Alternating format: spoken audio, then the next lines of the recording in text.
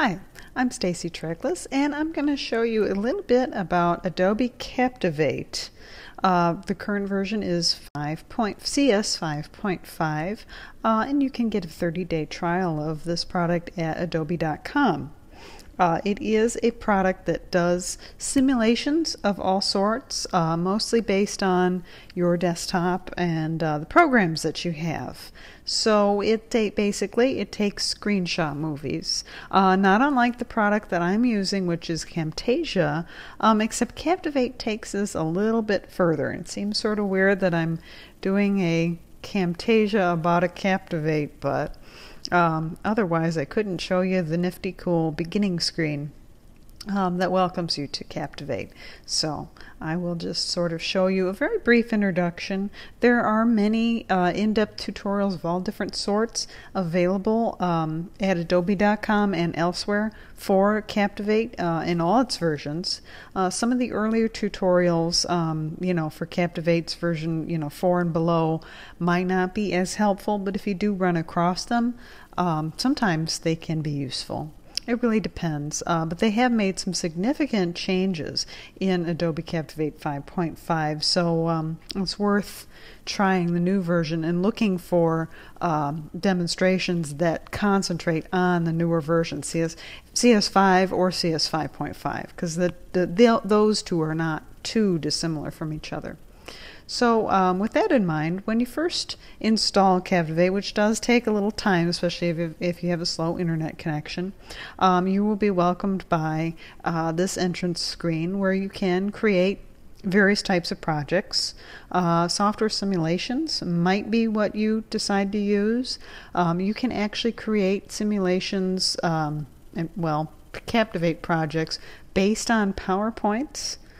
Which is something that you can check out. Basically kind of flashifies your PowerPoint and makes it a little bit more interactive. You can do some things with it. You can add videos inside your PowerPoint and that sort of thing. You can do a slideshow, just a basic slideshow.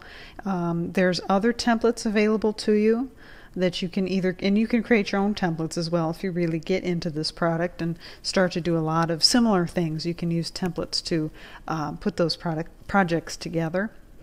And there's something called an aggregator project too, which you probably won't do much with, but basically it allows you to aggregate data from different sources in order to string together a project. I'm going to start with a software simulation, which is more than likely one of the things that you're going to be doing in your own, in your own work. So for example, let's say I'm going to teach something about Microsoft Word. So I'll bring up Word here so I can set my stage, so to speak. And I'll bring it up so that we can, maybe we're just going to demonstrate how to change styles. So I'll go ahead and go with application instead of a screen area. I could do a screen area and set it for custom size, set it for the full screen. So, it'll just take a picture of the entire screen. I can set it for a specific size, 640 by 480 or some other available size. It can customize straight to iPhone 4, iPhone 3, iPads, the YouTube, either widescreen or non-widescreen YouTube, or some other standardized size. I'm going to go ahead and go with application. So it will be as big as my Microsoft Word Document 1 window, and you can see that the red outline goes around it. Recording type, you can decide how this is going to work for you. You can do full motion, where it is capturing your movement of your mouse as you go and giving you all full motion throughout. Manual in Captivate, what it does is it's taking pictures of your screen as you go. So manually, if you were to have it do it that way, you kind of have to tell Captivate when you want it to take a shot of what you're doing. That can be kind of annoying, especially if you're trying to do a large tutorial. I would probably leave it on automatic, just so that it's sort of out of your mind. You don't have to worry about it. It does a pretty good job with the automatic capturing. And then you can tell it what sort of simulation you're doing. A demonstration, an assessment, a training, some other sort of form.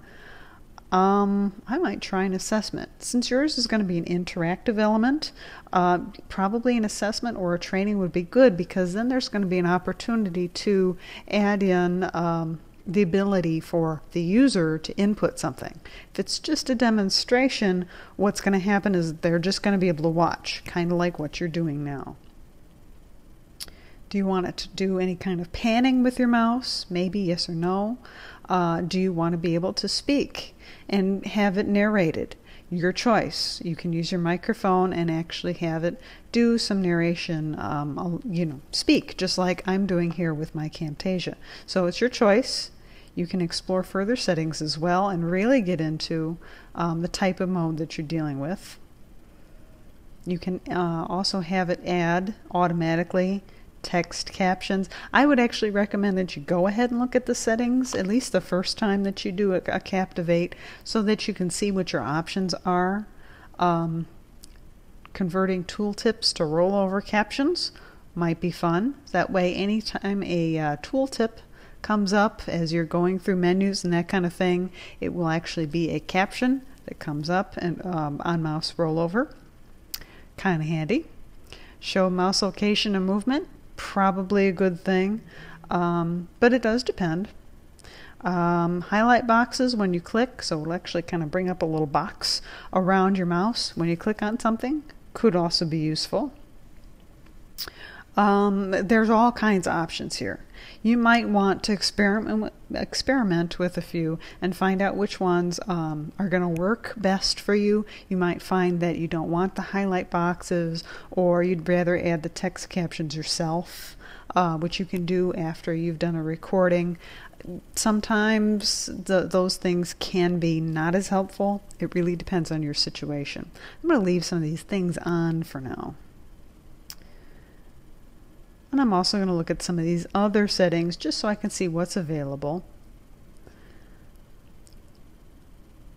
Narration settings are available here. All kinds of full motion recording, drag and drop actions, all sorts of things are available. Full motion recording mode, of course, everything is full motion instead of quick screenshots that are just still pictures. It is your choice which one you use. Obviously, this the full motion mode, kind of like what you're seeing with Camtasia, does take up a little bit more bandwidth, and it'll be a larger file to share, which is not always a bad thing, but it can be a bad thing if you have users that have really slow connections at home. So that's something to think about. You do have some shortcut keys that you can set, customize for yourself if you want to. If you're going to become a Captivate power user, this isn't a bad place to look. And as far as some of these other styles, do you want a custom caption style, or you've got specific colors and things like that? You can choose all that stuff on your own. That's what it looks like off the bat, and that's not so bad. The blue with the black text actually looks okay. So I'm going to go ahead and leave this for now. And I think I'm ready to record my Microsoft Word simulation. You get a 3, 2, 1, and then you can start recording. So let's see. And you can always, if you make a mistake, you can always edit this later. You can, let's see, that's right, we were editing styles. So we need to teach people about editing styles. And you'll notice every time you click on something, you'll get a little camera shot. You'll also get little text clicks, keyboard clicks. If you type text, you can remove these kinds of sound effects if you don't want them. If they're annoying to you, you can remove them. But that's the default setting. But if I'm teaching people how to go with styles, I can go straight here and see, explain this is heading 1, this is heading 2. Let's say I want to make that text heading 2, I would just click it from the styles menu, correct? And so perhaps now I'm done. Maybe this is just a short one. I click on the little Captivate icon up there and it will stop the recording. There's a shortcut key for that as well, but that's an easy way to do it. So this is my untitled assessment, and I will make this a little bigger so that we can see it. So this is your Captivate workspace, and as you scroll around you'll get the tooltips that will show you what these different icons do. Just like an Adobe product, there are a large number of windows that may or may not be useful to you, but most of them are fairly useful because these are the properties of the different items that are going on the screen. If you're kind of feeling like you remember Captivate or Dreamweaver and that sort of thing, oh, well, we don't need help with that right now. If you remember Dreamweaver and that sort of thing, these will kind of start looking familiar. This idea of a global properties pane, where when you click on things, it dynamically changes to help you, edit what this says and does and how it looks. So the Captivate interface is a little bit more simple than, say, Dreamweaver or Flash, and it is fairly user-friendly once you get the hang of it. The default interface is what I have here, and I don't see too many of us needing additional windows and that kind of thing. But if you do need to look around for things like master slides, if you decide to look at quizzes and that sort of thing, which I'll show you in a minute, you will be able to bring up and close any of the windows from the window menu at any time.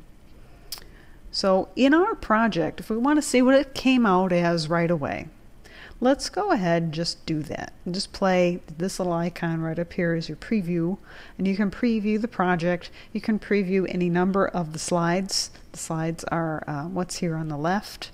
You can preview it in a web browser, see what it looks like in a web browser, or you just preview the project just to see what happens, what you got out of this. Now remember, I chose an assessment, so it's thinking assessment as we're clicking and as we're doing things. I didn't really plan ahead as I was talking through this, but Captivate was. It's pausing and waiting. Select document pane. Okay. Now this may or may not be what I wanted it to do. I will warn you, it's not as smart as it thinks it is sometimes. So sometimes it's giving you captions that aren't quite what you wanted to do and aren't necessarily making sense, and you may have to edit those, which I'll show you how to do in a minute. But for now, this is what it did. Click Gallery Scroller, click Heading 2 button. As I do those things, that's what it's doing for me. And I can actually go back and show you what happens if I don't do it right. It's waiting for me. Maybe I'm over in. Now you'll notice it's giving you a hint. This is what you're supposed to click on, right? So we're playing it. Let's get it to a point where it's going to wait for me again. Click Gallery Scroller button. Well, there's the hint, but let's say that I don't know. It gives you a little red box here. No, you didn't do it right. Click the Gallery Scroller button. And it won't let me continue until I do what it tells me to do. And now that I have, again, no, click that, click that. Okay, I guess I get it. There's your training. There's your interactive training. Captivate has done a lot of the hard work for you. Click the little X to close. But obviously, maybe it didn't quite get like this document pane thing. I didn't really want that. I'm not quite sure what it was saying there, especially with this font collection bit in the way. It was sort of odd. So maybe I don't want him there. I could go to this slide here in my slide view and just delete this slide altogether. I can right click on these things and add things, delete things all day long. And if I like this, I can make a duplicate of it and change some things around, and I can have two of them. Totally your choice. Or if you'd like to just move this and have it do something else, or at least get it out of the way of this weird menu, you could move the mouse and the instructions so that they show up in different places. Each one of these little items, the highlight box, the click box, which is really the part I want to, I'm concerned about. If I want people to click there instead of over here, that's a minor change, but it could be important to your users who could be confused that this is on top of a menu that's been opened. Let's see what happens when I view this. When I view this project now. I'm going to play this slide. Actually, this doesn't work like Adobe Captivate 4. I'm going to go ahead and just do the whole thing again. View it from the project so that I can get back to that point and test it out and see what happens. If it does it the way I think it should, then it should have moved my box. And it sure did. Select document pane. Okay, now I did it right, and it shows what I want. Same thing here. If I didn't like this, if I didn't like what it said, even, you can click on these, double click on them, and change what it says.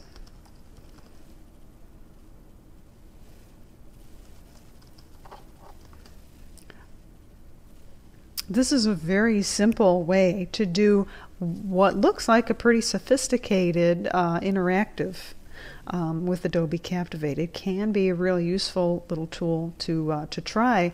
I highly recommend even just playing around with it, even if you don't use it for this course. It is a really fun tool to get to know. And as I said, it's getting pretty popular. So there are a lot of people out there that are looking for people with some Captivate experience. So it could be really handy to get to know. It also does things like quizzes. You can add question slides that can do a number of things, do multiple choice. They can be graded. This content can be exported and imported into other programs like Blackboard or Moodle, which could be really handy. So you could create e-learning content right in Captivate and bring it straight into your learning management system. So there are a lot of advantages to doing all sorts of things with Captivate that might be accomplished well with other tools as well. But Captivate kind of makes a pretty slick interface. It's not bad. So here's a question, for example. It's kind of large on my laptop screen, but you can see, type the answer here.